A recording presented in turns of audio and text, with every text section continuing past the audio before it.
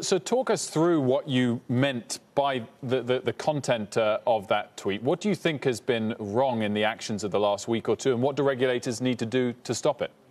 So look, the first part of this is we all see what's happening with GameStop.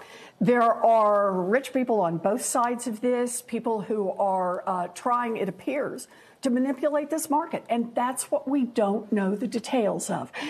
For a long time now, the SEC has pulled back and not made sure that we have an honest market.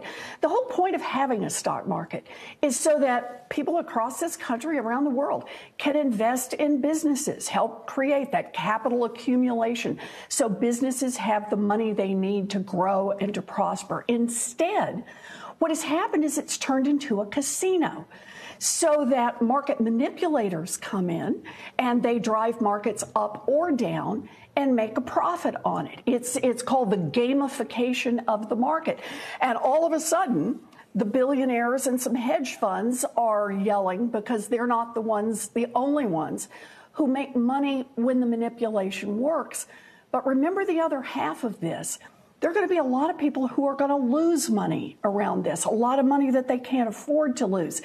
This is why we need an SEC that has clear rules about market manipulation and then has the backbone to go in and enforce those rules. So, Senator Warren, is your bigger issue that these types of trades were going on over the last couple of weeks and pushing GameStop up, or that people were restricted from doing so more today when they were banned from trading? Because the two are almost opposite, and I just wonder which is the bigger issue you're focused on. Look, the bigger issue for me is the SEC's inability and unwillingness to deal with market manipulation. It's not just what's happened in the last couple of weeks. Let me take an example. The example around stock buybacks. We all understood what stock buybacks are about. They're about companies buying back their own stock so they can inflate the price of that stock. That's just the economics of what happens. And it was market manipulation up through the 1980s when the Reagan-era SEC said, well, really not so much. And so what happens now is companies routinely manipulate their own stock. We're watching the same kinds of things happen everywhere. Outfits like Robinhood that say, we're going to give you prizes to come join with us, and then say, but you have to sign something that says there'll be an arbitration clause.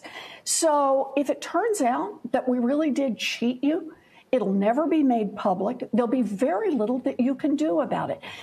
That doesn't create a healthy market.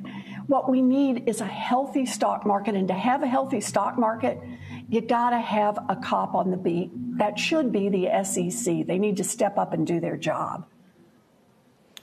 Just for purposes around GameStop and everyone trying to figure out what's going on here, Senator Warren, who do you think is manipulating this stock? Well, that's the problem. How do you know who's manipulating the stock at this point? I mean, people are liking to tell a David versus Goliath story, but are you entirely sure that's right? Are you entirely sure that there aren't wealthy people on both sides, that hedge funds haven't moved in on the side of the people who've bid up the price of GameStop? And that's what happens when you don't have an honest market. When you don't have an honest market, a lot of folks get cheated, and a lot more folks just say, I'm not going into a market like that. I'm not going to participate. I'm not going to put my money out there. This is happening at a time when millions of people are out of work, when millions of people are struggling, and they're looking for another way to try to make money. And going into a market that is not honest, that is not transparent, signing away their rights with arbitration agreements, and then getting cut off from being able to trade, that is not a way for them to be able to build any security at all.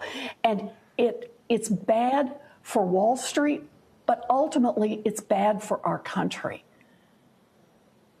As it relates to manipulation here on this stock, I just want to be really clear, Senator Warren, as to what you mean, because there is a new element here, and that is social media, and that a lot of this has come from rallying cries on chat boards of Reddit. So is that something that you're defining as manipulation if hedge funds are behind that, or if big money is behind that and potentially colluding to put out the word, knowing what's going to happen next? Well, of course, that's the whole point, is that we don't know. We don't know who's putting this information out. And here's the key. Market manipulation should be illegal. Manipulating the market should be wrong, right? But the SEC has never even completed its rules defining what market manipulation is. So that means, in effect, what you've got is a casino. And you don't even know if anything in that casino is honest. You can't tell who the players are, and there are very few restrictions on what the players can do.